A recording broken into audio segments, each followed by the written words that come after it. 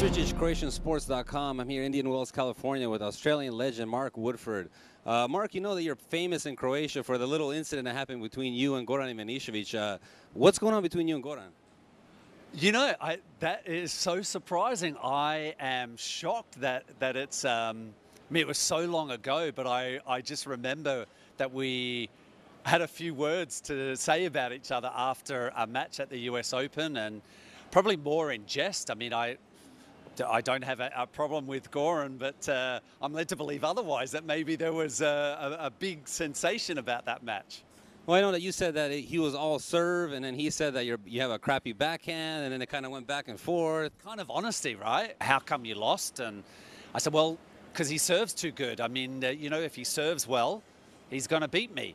And if he doesn't serve well, then I've got probably a better chance of winning. And kind of, I thought that was being, you know, honest and open. But I remember afterwards, I think the media played it out to him, and he said, was very open and honest as well, and said, yeah, well, I just will serve to Woodford's crappy backhand, which is the truth as well, because my backhand was nowhere near as good as my forehand. So I know that we had to play each other, I think, within a couple of weeks, and there was a bit of media attention given to that match, and I know I ended up winning that particular match, and probably the same could be said. He didn't have a good serving day, and I ended up winning. That's the reason why.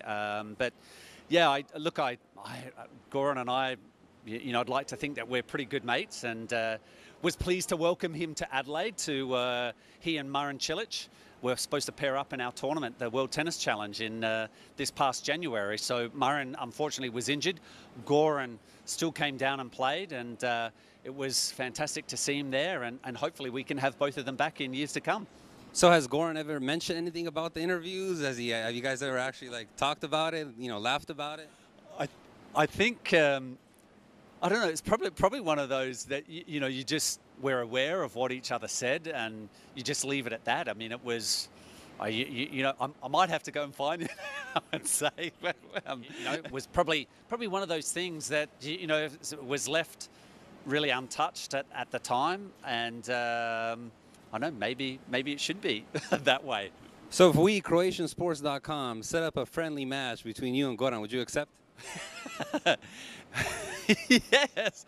Maybe would that settle the score? Because my backhand's got a whole lot worse. I've seen him serve, and he still serves unbelievably well. I know my backhand's got really bad. How do you like your chances? What are the odds? My chances are probably next to zero right now. I like my chances when I was playing back in the 1990s. I think he could probably play right-handed and beat me now.